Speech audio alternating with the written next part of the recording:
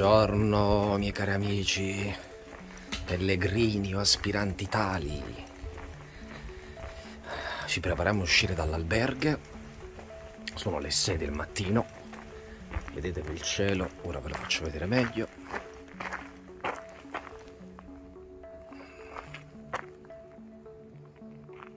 È completamente tutto avvolto nel buio. Lasciamo questo bel posto immerso nella natura. E ora ci prepariamo per una tappa di più di 35 km. Io non posso non mostrarvi questa luna meravigliosa. Aspettate che tolgo il flash. Guardate qui che spettacolo.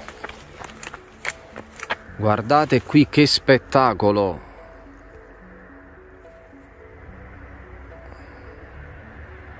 Una luna che illumina tutto proprio. Cioè, attorno a me c'è il buio più totale, come potete vedere. Ma la luna è... Ora voglio vedere se riesco a farvi una foto, perché la videocamera è potente, così poi ve la faccio vedere.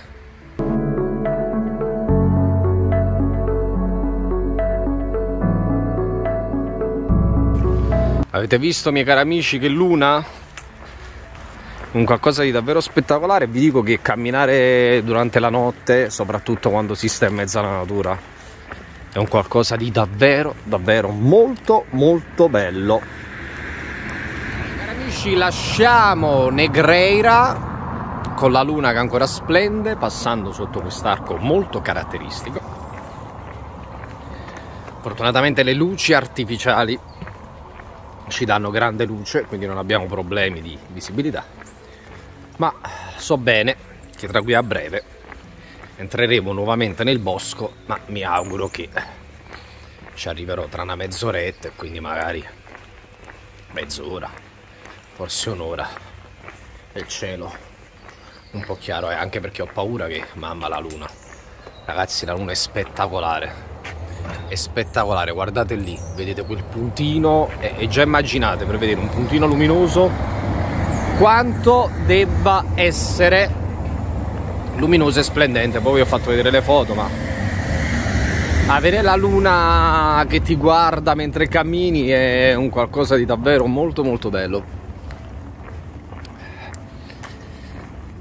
Sì, le frecce gialle ci fanno compagnia, è semplicissimo. No, oggi tappona, se non che mi sa che a Olveiroa, il prossimo paese, sono 34 km, ma sentivo dei pellegrini ieri che dicevano che provavano a prenotare ed era tutto pieno. Chissà come mai è tutto pieno, chissà come mai. Nostra bella freccia gialla e noi continuiamo il cammino.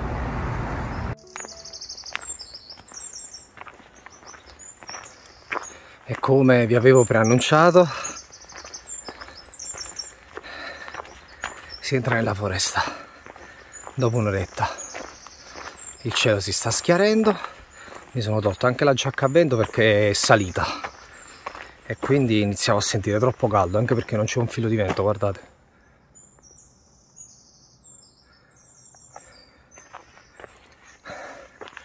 Solo il cinguettio degli uccelli, proprio come piace a me, la mia location preferita. Guardate i tanti sassi, uno scenario davvero bello e di pace. Guardate che spettacolo.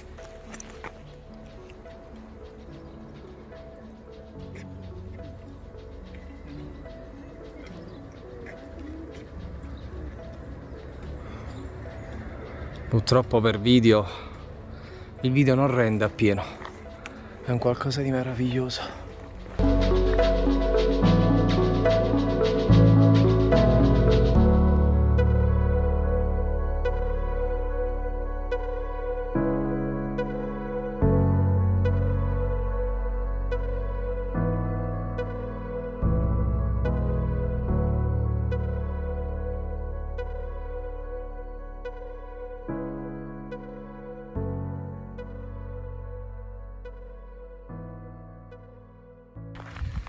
Guardate qui, miei cari amici, le cose belle del cammino.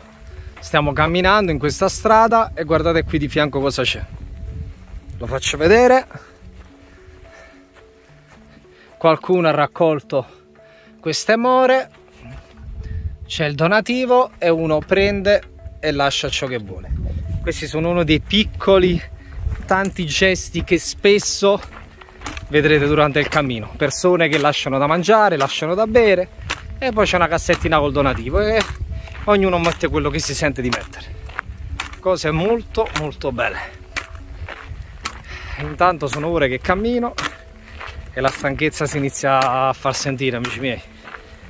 Avremo percorso una quindicina di chilometri e cavolo, mancano quasi altri 20. Mi sento stanco proprio oggi, non so perché, ma mi sento molto molto stanco. Ma bisogna sempre e solo andare avanti. Indietro non ci si torna mai. Eccoli qui gli incontri che più amo. Non sono i pellegrini.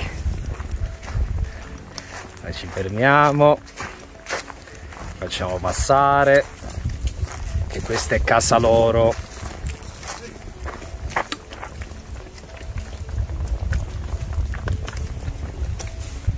Ciao piccolina. Questa è casa loro. Facciamo passare.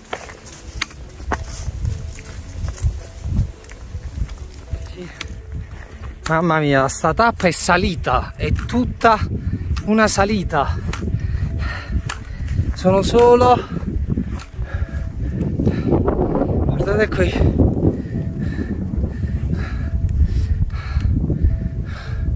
sono stanchissimo,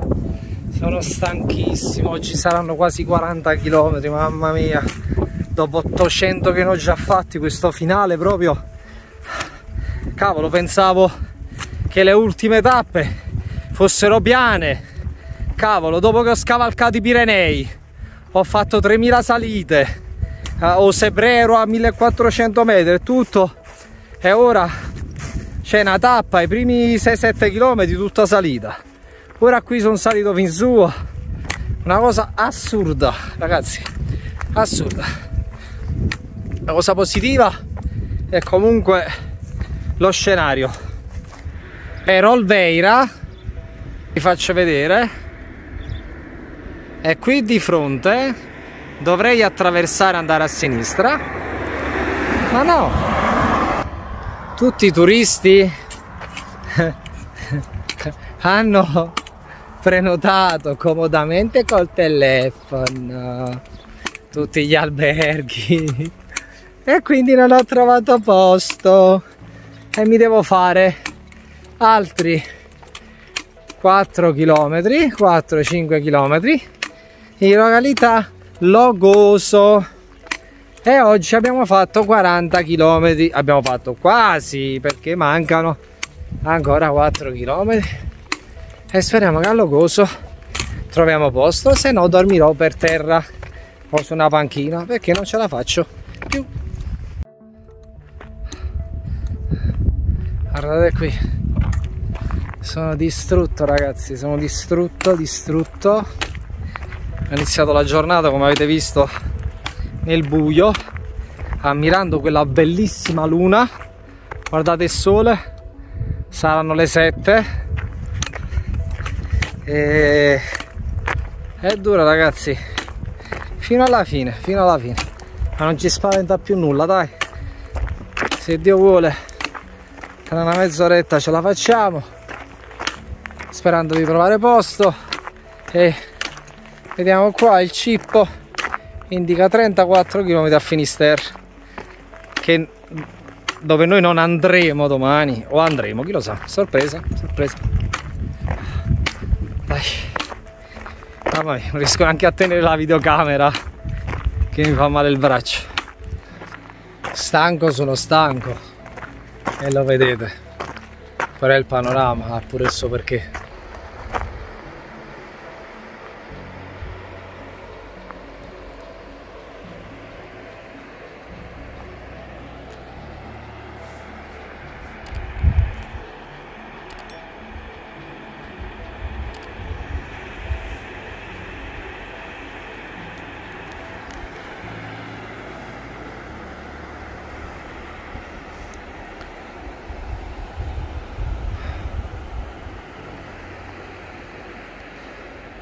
Dopo aver percorso quasi 40 km, con alle spalle più di 840, non potrò mai dimenticare il dolore di ogni mio singolo muscolo. La schiena a pezzi, i piedi che bruciano, il sole incessante, la voglia di mollare e di farla finita con tutto. Ogni singolo istante è saldamente ancorato alla mia mente ed al mio cuore.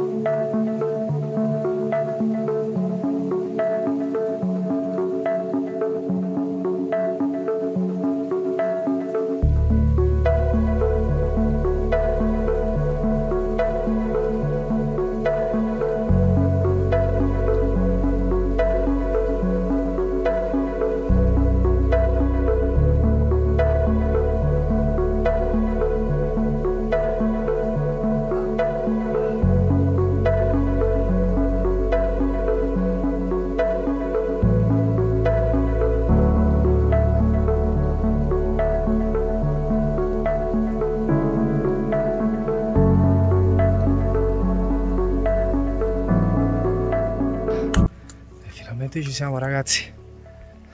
Guardate dove ero io, là sopra. Io ero là sopra,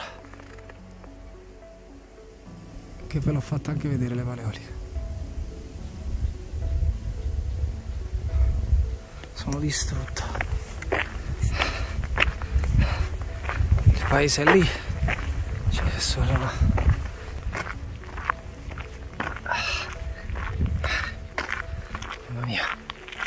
Mamma mia ragazzi, mamma mia. Mi è uscito pure l'herpes per lo stress dei giorni passati.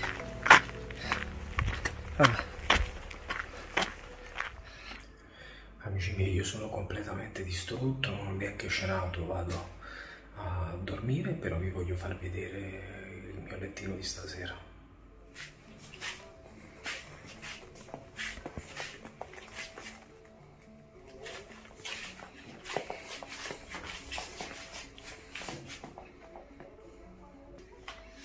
Ecco qui, vi mando un forte abbraccio e vi auguro una dolce buonanotte.